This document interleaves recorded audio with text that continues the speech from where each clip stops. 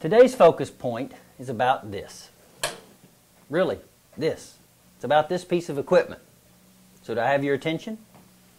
You know, spring break is a time for families to take vacations, for teachers to rest, for students to let their minds unwind. But this spring break, I want you to think of things differently.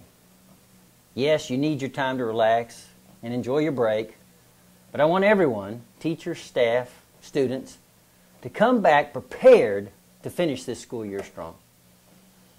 So what am I asking you to do that's different? Exercise. Really, that's it. Just exercise. Instead of just sitting on the beach, laying on the couch, watching TV, or playing on your iPhone, I want you to get moving. Exercise.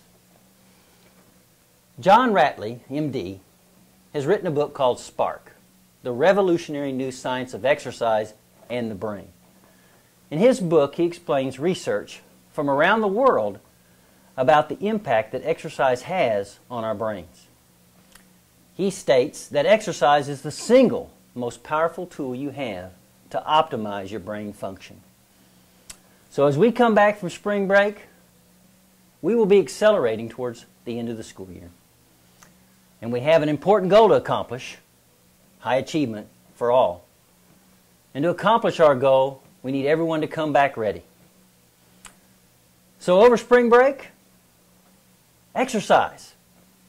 It will help your mind be ready to achieve all your goals. The great Abraham Lincoln once said, "Let us finish the work we're in." I echo his plea. Take time over spring break to relax, unwind, decompress, but most of all, exercise. And come back ready to finish the race strong. Have a great spring break.